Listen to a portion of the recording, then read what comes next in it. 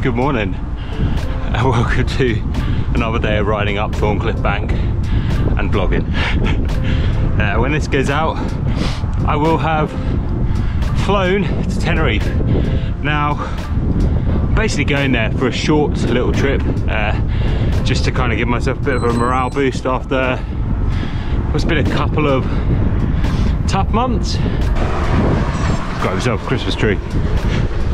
So yeah, so going out to Tenerife for like just under a week, just as a bit of a morale boost and kind of like a little birthday present to myself. Go to my own, just gonna go ride every day, get some good miles in the legs and just, you know, enjoy it really. I really struggle in the winter. I find it really just demotivating riding out in the cold and in the rain and stuff, but today it's a bit cloudy, but it's all right. Got 4 hours to do. I'm doing it on something a bit different though. I'm on the mountain bike. And many people will be like, why are you riding a mountain bike on the road? Well, the truth of it is with like Atlas Mountains coming up, there's a lot of hours spent riding a mountain bike, and right now I just want to build up getting used to riding it again, whether that's on road or off road. I'm going to be hitting some like gravel trails anyway on this route, and just trying to get the used to riding on this bike again. Made a few changes which I'll run through in this video. Some people guessed them right on the Instagram post. There's a few bits that people missed. Little descent and uphill. But yeah, basically I just want to get used to riding it again. I've not really ridden it that much recently, and getting used to riding a mountain bike, which is a very different position. I'm doing it on some of these climbs around here. Actually is pretty useful. There's a few things in it, like I ride a longer crank arm on the mountain bike compared to the road bike. That wasn't by choice, to be honest. It was by what was available when I built up the mountain bike, but you can kind of adjust that in your fit. I'll show you the bike in a bit, and some bits which are a bit more beautiful than my face.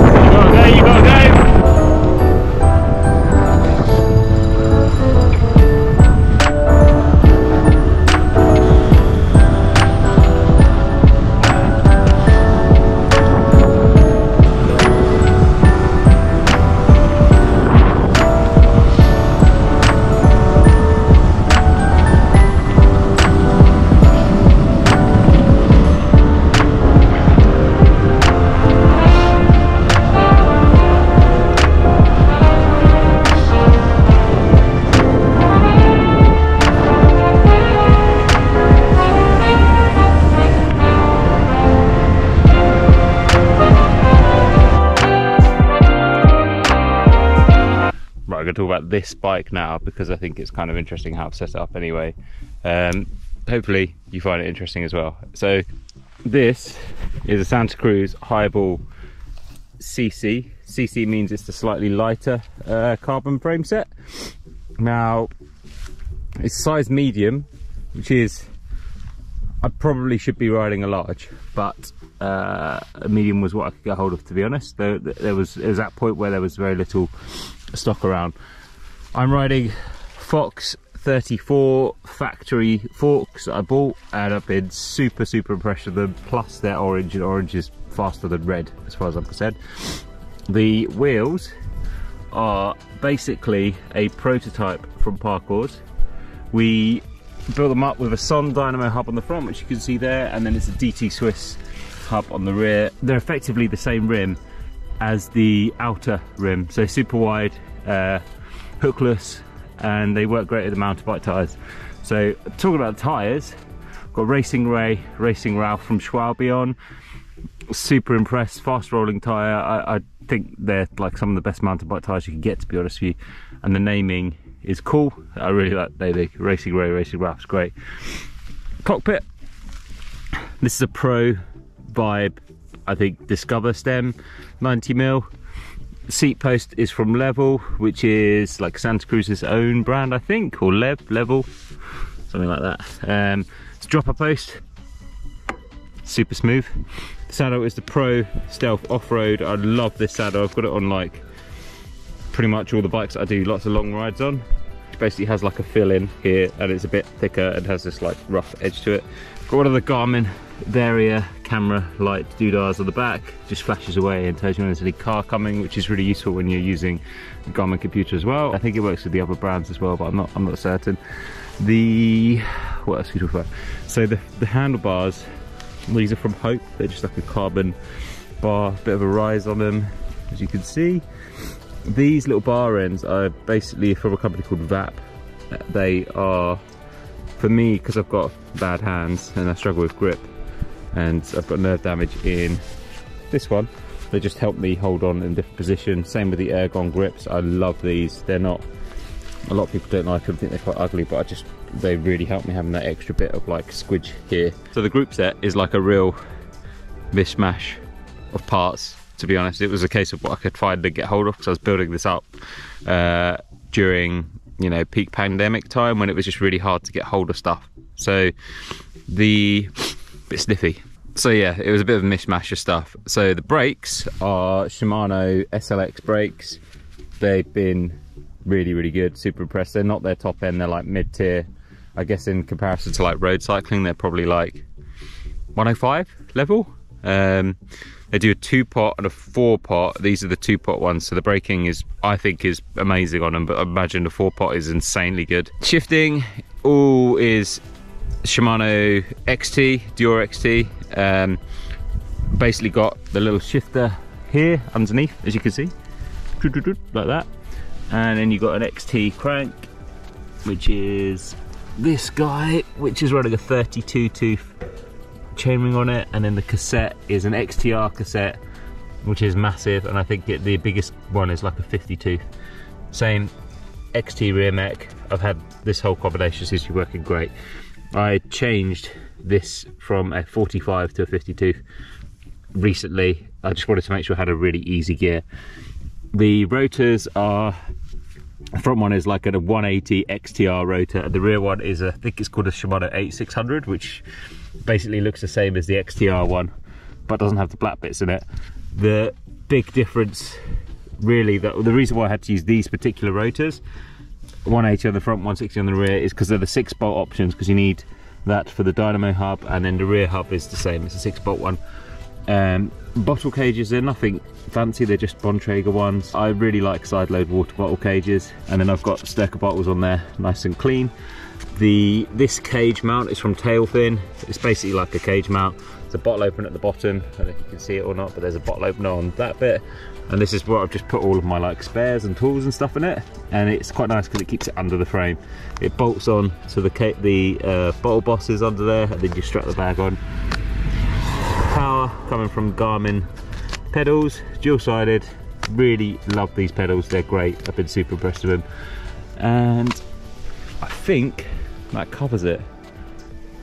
Yeah, I think the only thing I haven't actually mentioned is that on the left hand side I've got the dropper post lever and the lockout for the forks. But yeah, I really enjoy riding this bike, it's good fun, and it's Santa Cruz, so it's cool, right?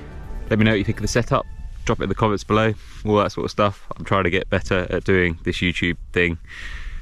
Yeah, it's challenging, but giving it my best. So yeah, let me know what you think, and I'm better carry on riding because I'm getting freezing cold up here at the moment.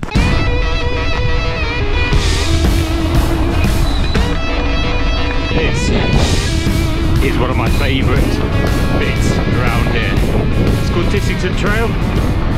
The direction I'm going at the moment basically means that it's like 35 kilometres, 40k, slightly downhill, and then the way back, it's like, I mean, it's like, I don't know, 1–2%. There's enough that you notice it though. And the way back is like bit of a slog, but it's basically an old train line.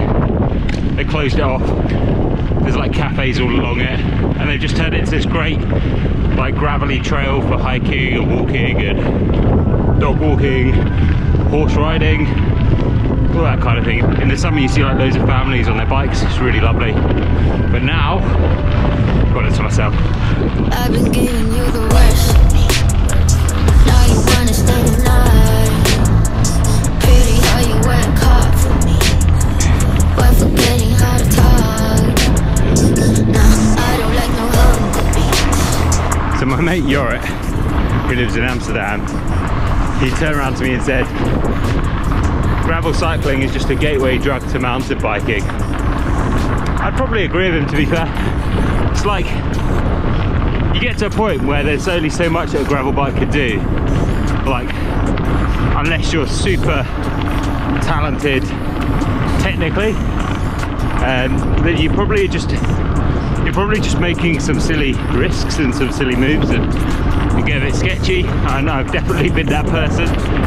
And going onto a mountain bike is kind of like allowed me to do stuff that's a bit rougher, a bit more different and interesting. And I think at the end of the day, with cycling, like the important bit is just being able to do different things. We're seeing it at the pro side. Riders like Wout van Aert, Pidcock, Mathieu van der Poel, Marianne Vos, Kata Blackavas, Finn van Empel. Like there's loads of riders now who are multidisciplinary riders, and like your motivation as well as just like skills and enjoyment, it makes so much sense to me.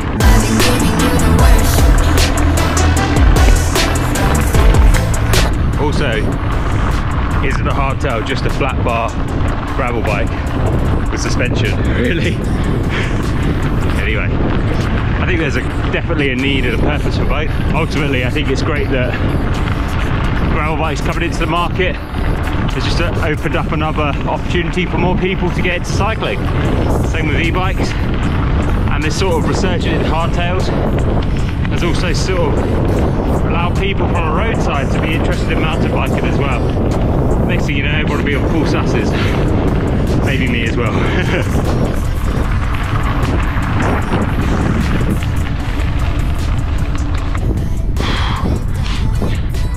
So Tissington done, running on this like really slow 10k bit. It's quite lumpy climbing at the moment, but go past the UFO. I don't even know what it is, but I always think of it as the UFO. There it is, in the tree. There it is, DT's home. Anyway, from here there's like descent, climb, and then onto the High Peaks Trail. It's very similar to Tissington, and that loops back on to Tissington, and then it's a slog home. Big day. I've been giving you the worst. Now you wanna stay tonight. Pretty how you work hard, but forgetting how to talk. I don't like no humble beats. Just go and slice it up. Now it's time to marry. High Peaks Trail now. On this for quite a while. It's definitely a chilly one, but it's absolutely beautiful at the moment. Look at this. Just insane. Very lucky to be able to call this home.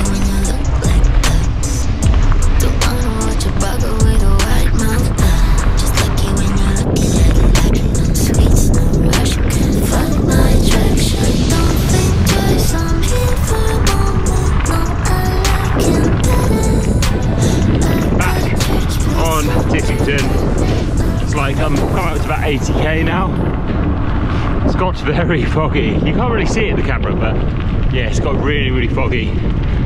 We can see over there. And cold.